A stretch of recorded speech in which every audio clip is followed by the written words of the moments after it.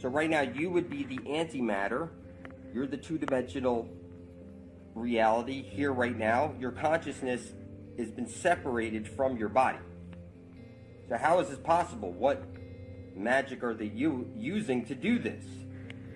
It's something like this, people. You've been stripped of your consciousness, or your body's been stripped of the consciousness, and it's stuck to this grid.